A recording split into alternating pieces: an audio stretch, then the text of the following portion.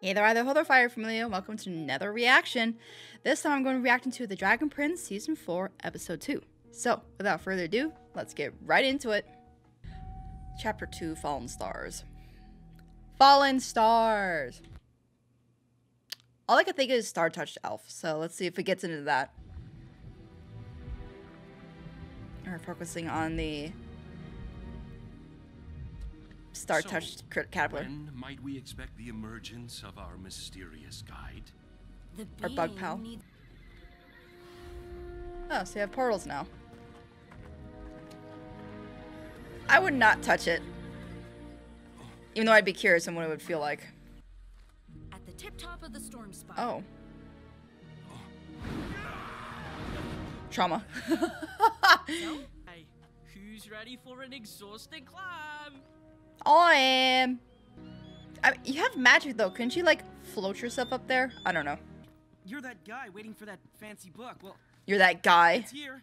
It blew my mind. Well, more than my mind, actually. It blew the doors off their hinges too. I have a busy day. If you wouldn't mind just giving me... He's not gonna give it. By a normal crow. No, it was this wild, magical Zadian bird. You know, for a moment I was thinking Fifi, but yeah, I don't think Fifi would be sent to carry a book. Also, star-touched creature?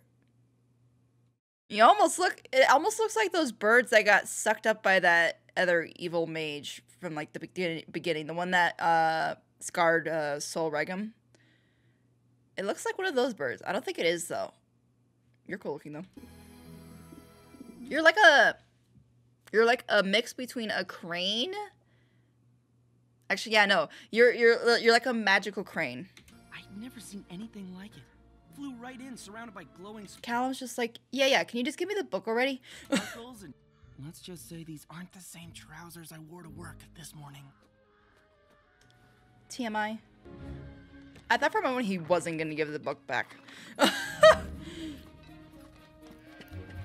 Or he's gonna be like, you know what? I don't want to be a crow master anymore. I want to be a whatever that bird is. Oh, I love books. He's right. Especially books that are great. especially books that are about magical runes. Trust and peace across the continent. Thanks, Corbin. But I sense a but. Tell the truth. Is it really about changing the world, or is it just an excuse to get Zim to come visit? Both. Can't it be both? Yeah. Bzz, bzz, bzz. So wait, if they're going up top of the mountain, this is where Zim and his mom live, right? So wouldn't they risk encountering them? Oh.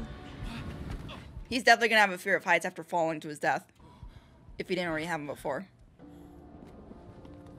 I love how they're just like not out of breath or anything, and Viren's just like that. I'd be Viren. Fear of heights and out of breath. This is not... Oh, Zim has grown. Okay, so okay, I'm not gonna lie. Considering how old the dragons are, I would expect them to take longer to mature. But maybe it's that they mature fast or mature at a normal speed, like you know humans and elves and stuff. But then once they reach adult age, then they can stay, like they live a long time, kind of thing. A choice, Zim. Your mother insisted that before Oh, your you're journey looking to good, Catullus, Zim. you must consume the proper vegetables. Oh my god. Nah, Zim's gonna be like Kasif with vegetables. They're just vegetables. They look like fruits. Fresh Oh, and delicious that's a and squash. nutritious. Zim's gonna wait. So Zim would be possibly what in his teen years right now? Oh, he's gonna be more feisty or moody and stuff. You do realize I'm one of the most powerful sky mages in history. I A can make you eat legendary them. master. Oh my god, not the freaking more dog noises. Oh, look. Here comes the delicious Oh my god, this is like, look at the airplane, wee wee. Phoenix I don't know why I just said wee wee. flying into your mouth. He's gonna dodge it or. I mean, it's a fried vegetable now. Maybe we'll eat it. You shot it down. Mom? Hide them. Oh, it's the red dragon too. Zim, did you finish your dinner? I'm sure King Ezran eats all of his vegetables too. She knows. Moms know. Almost time for our big journey. So this means when Zim gets old enough, does that mean he's gonna be able to speak as well? What are we gonna get to hear Zim speak at some point? That'd be cool. He's looking more like Mom. Oh. It'd be funny if it hit one of them on the head, knocked him out, and just like they fell off the. So they are still in the cave then, or the mountain. See that plant right there? Yeah. Oh. I don't see any difference. I just gave it a bit of extra grow magic. I thought he was gonna say oomph. It didn't move. Nothing happened. Is it gonna suddenly just and grow into a beanstalk and then they can climb it? Yet. Should bloom a week or two early. On average. Give it take. Ah, great. Amazing. Dad, I love Bjorn's reactions to the two of them. we call it a high 4.5 because I bring 5 and he brings 4. Isn't that hilarious? Haha. Oh, I know. Tell my dad what it smells like when you pass gas. Oh no. Yeah, they're perfect for each other. I do not need to know this. Yeah. Okay, I'm kind of curious, but at the same time, I don't want to know. Petrichor. What? Petrichor, Dad. It's the smell of fresh rain hitting dry stones. It smells so. You mean to tell me his fart smells like that? Like, I can smell that, like, in the desert, you could smell, like, you always know, like, rain's on its way because you could smell in the air. And I guess they say only some, like, certain people can smell that. So, wait, his farts smell like that? No way. I'd be like, can you pass gas more? And that'd be so weird. Good when he farts. I mean, I'll take that over it not smelling good. So, the idea of enjoying someone's smart fart smells is weird, but hey. Oh, are you two getting married? Is this your engagement party? You'll be the world's most formidable couple. So they're getting married before Rayla or Callum do. So they'll be the main example of an elf and human because they're getting married and everything, whereas Rayla and Callum were just a couple, now like separated. But, you know, so they'll be first and then it'll be Rayla and Callum. Or no, maybe it would be Claudia and Terry? Well, sister, it can finally be. Wait, is this actually Janai's brother? Now that you'll officially be my little brother, I'll try not to beat you up too much. Okay, so he is Janai's brother. Okay. Hey, what? I'm not above tickling the truth out of you if I have to. Something's bothering him for sure. Is he worried about the fact human? I have concerns. About you Not here. about you marrying a human. And I don't think it's because he's racist or anything. He's concerned on what people like what the rest of the elves will look at Janai as. Did they move this gateway higher? It seems like it's higher than it was before. Well, to be fair, you also don't really have magic like that anymore, and you've also been dead for 2 years. This is absolutely exhausting. I'm sure his lungs have shrunken a bit. Who likes breathing? All of us. Oh, I think all of us do. Puffer bats coming right up.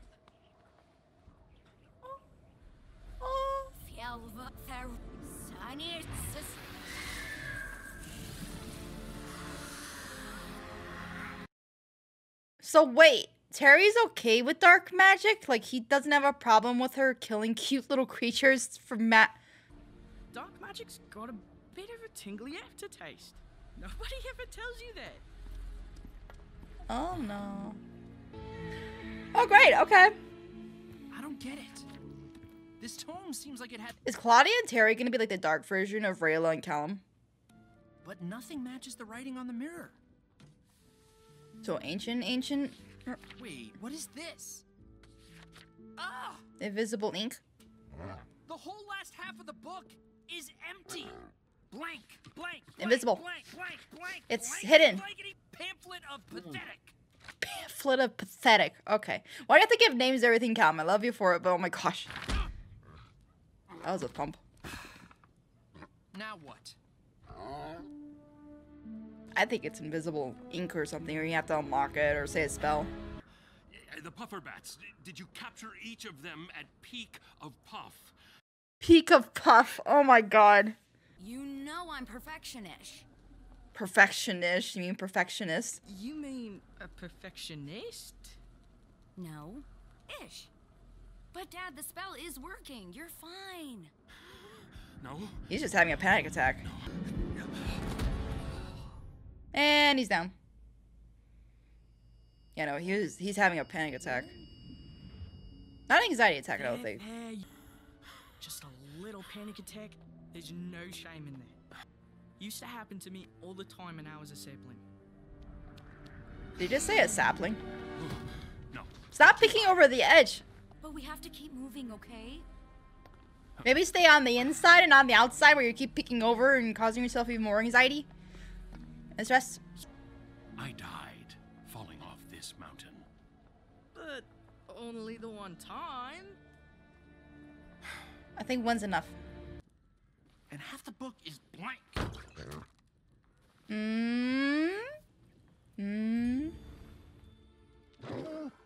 Copies. Reflects what you paint on one side. Look. And it magically translates it on the other side. Is that what you're saying, Bait? I guess. I'm glad he got that from that, because I just got that at copies and like paste. I didn't think of translating. I mean, okay. Interesting. Am I about to vandalize an ancient book? Yes. But do it. Okay, here goes. Just do one little sigil.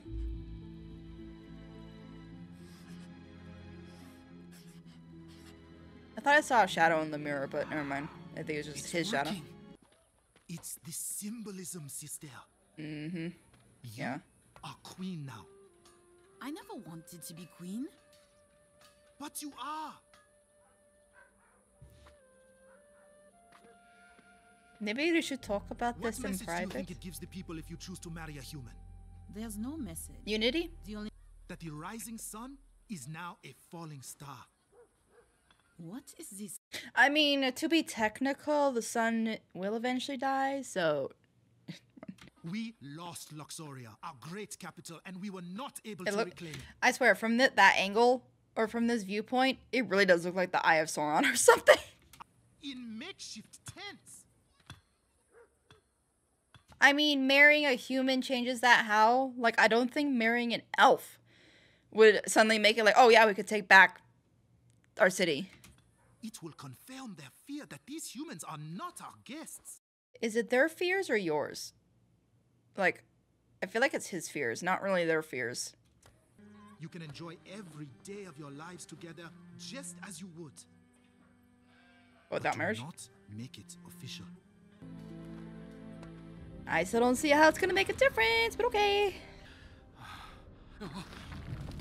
Oh, yeah.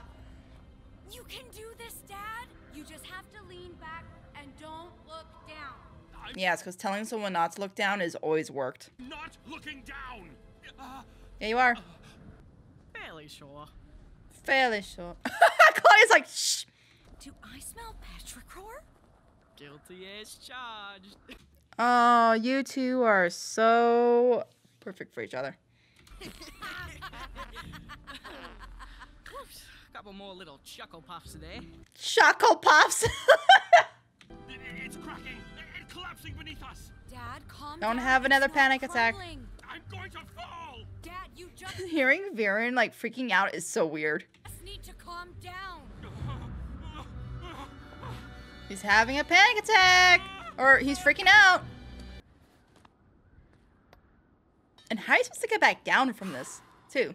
Enjoying every moment with my daughter, who is the most special person I have ever known. Yeah, you might want to give some love to Soren, too, that you kind of... To let go. But will Claudia let go? Oh, what? I brought you back from the dead. Claudia, he was actually on a good path, like right there. Yeah, like, okay, he doesn't have to give up on living, but like that mindset of, you know, enjoy the sunsets, go travel and you know, just appreciate his daughter and what he's got. Like, that's not bad. But, you know, like, I understand the not giving up part where it's like, hey, you know what? Let's at least try to get you to survive, and you can keep on that mindset of enjoying every day and stuff. But I hope she's not, like, flat out saying, forget all of that and just, let's get your power back and get you to live. And, like, no. Oh, bye, Zim. Bye, Mama Zim. We were there. You don't have to keep... Terry and I will retrieve the staff. As if heading down wouldn't be nerve-wracking. You, like, especially the pathway they took with the edge there. Like, what? He actually shed a tear.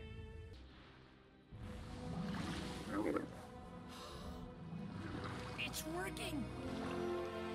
In darkness, gaze upon a fallen star. Fallen Star, that's the name of this episode, so... What the fudge was that little lemur thing? Bates face! I'm glad I'm not the only one that heard or saw that. But, okay, so gaze upon a fallen star. So I'm guessing, I'm wondering if Erebos is the fallen star. Because through the mirror, you would look at Erebos, who's a star-touched elf. So, he's a fallen star? In darkness, gaze upon a fallen star. In darkness. Well, I think that's right, because Viren had to put the lights out for him to be able to see into the mirror or see Erebos in the first place. So, in darkness, blow out the candle. Upon a fallen star. Put out all the torches. Wow. Dark magic. So, star touch? No, it's darkness? I wonder what...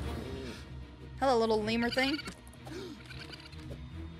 Are you, Momo? Momo reincarnate?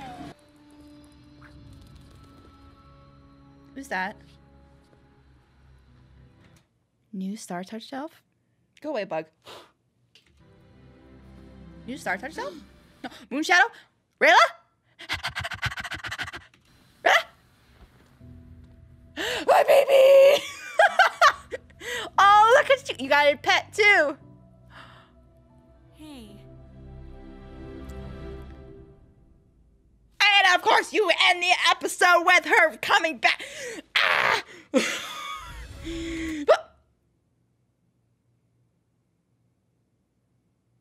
Okay, you know what? That's probably the cleanest route you could have gone with someone using a tentacle for a hole. But you know what?